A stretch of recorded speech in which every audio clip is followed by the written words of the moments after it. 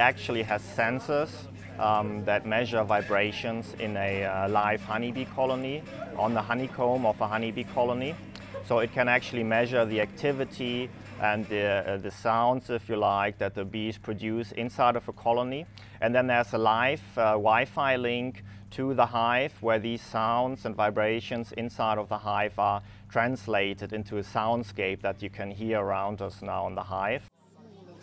The soundtrack reflects the activity of the actual beehive. At the same time also there are 1,000 LEDs in this structure, and the intensity and activity of the glow of these LEDs also reflects the activity in the beehive. So if you're standing here, you actually get a good sense of the activity of a live beehive, and you feel connected to what's going on inside of a bee colony. If a bee gets hit by a drop of rain and its wings and its hairs get wet, then that really increases its body weight and it cools it down, and it will make it more difficult for it to fly. And you will often, in rainy weather, you will often see bees that have gotten stuck on a flower, and if they've gotten wet and cold, they can't fly off anymore. And if they don't warm up eventually, they might actually die in that case. What a lot of people are not aware of, but what we're also trying to emphasize here at Kew with the hive and our interpretation that we're doing around the hive, is that the